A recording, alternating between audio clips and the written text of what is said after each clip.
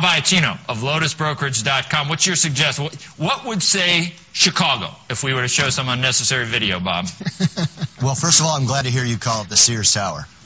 It's actually technically the Willis Tower now. The who? I'm one of the people fighting the Willis Tower. Willis, the brokerage firm. What do you mean, Willis? Wasn't that, it's named after...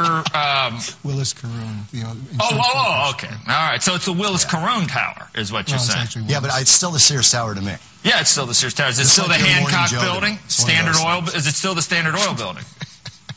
That's in Cleveland. God, I don't even know that. That's in Cleveland. You know, it's funny because to me, quintessential Chicago would be the Lions out in front of the Art Institute, but I'm a little more cultured than some of these guys. Yeah, and that's why we have you on. So right. What's happening in what do you expect to happen today based on the GDP numbers, whatever you want to, based on Greece, based on Goldman, what's going on? Based on all of that. Yeah. You know, it's a strange thing. If you asked me if I could go long the equity markets today, I would probably tell you no. Simply because the Greek plan has been, they've let the euro sink too far, too fast, and now we're going to have a second wave of Greece worries when they announce the plan. Is that enough, and is that enough to stop the spread of that particular contagion? We seem to be talking about different contagions every 3 to 6 months now. But in terms of the equities themselves, what are we up about 7% in the Dow now, 7.5% year to date, somewhere in that range.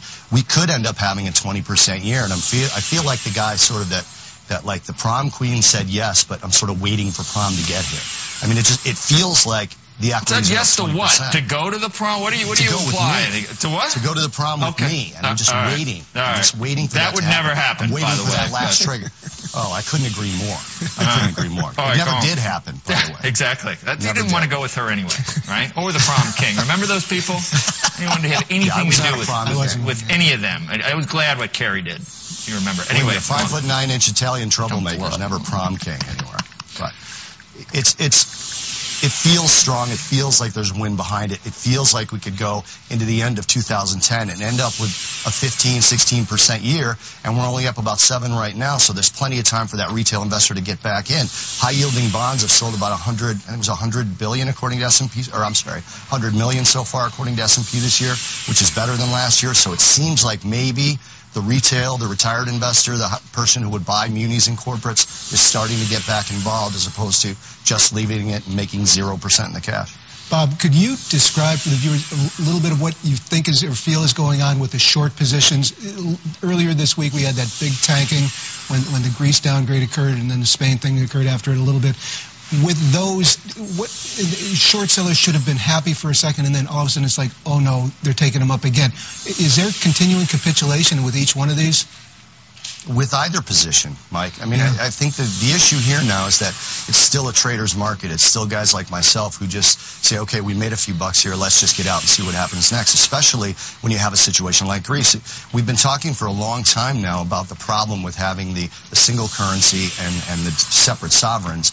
And there's just we don't have any way to understand that because this is really the first sovereign debt crisis within that currency. So really, we're all about duration, as I say over and over again in these interviews.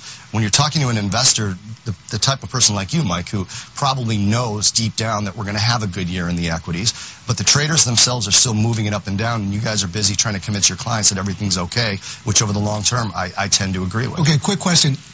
Talking to a successful hedge fund guy last night, he said if the Greece thing gets done over the weekend in a positive way, that the market's going to take off once again. You don't agree with that?